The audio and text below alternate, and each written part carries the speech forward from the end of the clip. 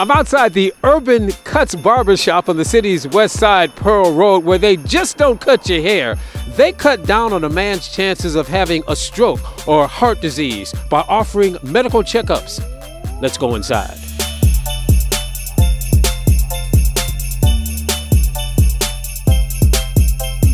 I'm with Waverly Willis, the owner of Urban Cuts. Shaw High grad, you know I had to say that. Absolutely. Had to say Shaw High.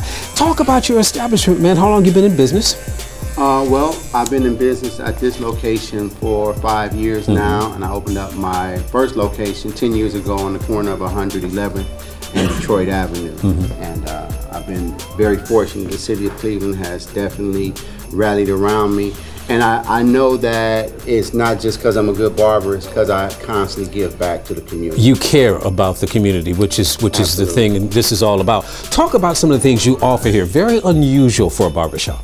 And you know what? I'm glad you said that, Mr. Dawson, because my goal is to not make it be unusual for a barbershop.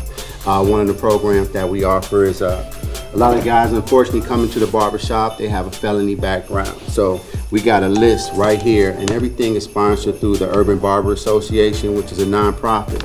On this list is hundreds of jobs, good companies, corporations that hire people with a felony background. So we pass this out and we funnel this not only at Urban Cuts Barbershop, but several barbershops throughout the city. Okay. You know, I think that the barbershop is a strategic point of entry into anyone's life. Absolutely. Over here we got blood pressure. You know, you can come to the barbershop and get your blood pressure taken. Unfortunately, men as a whole, we don't go to the doctor unless something is falling off.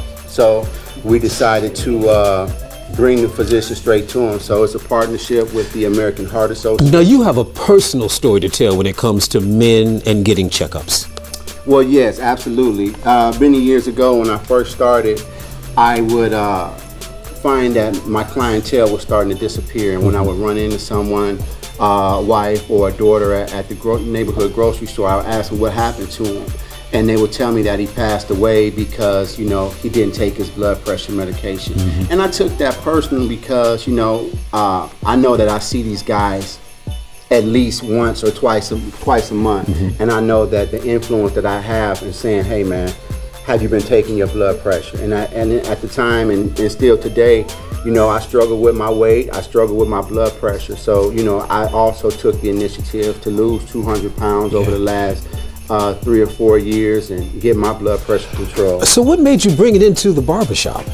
Well, because again, the barbershop is a strategic point of entry. You know, we all come to the barbershop and laugh and tell a story. Cry about the Browns and unfortunately the Cavs now. But you know what? I wanted people to come away with something more tangible, you know. So you'll be surprised that, you know, they come in, they get their blood pressure checked. Now we're exchanging vegetarian recipes and things of that nature right inside the barbershop. Yeah, and you also have a reading program? Right.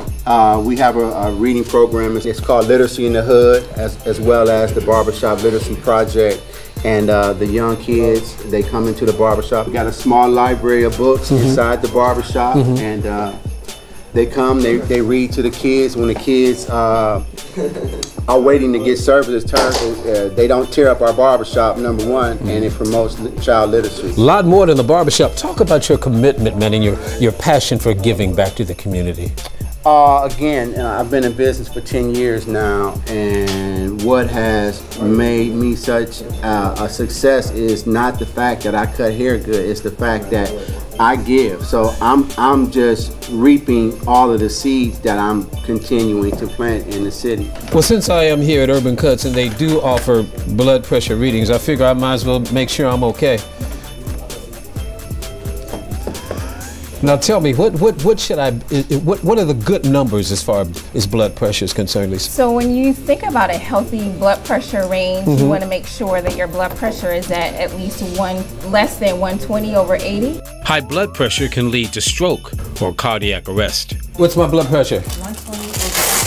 120/68. 120/68. I'm healthy as a horse. That's all I can say.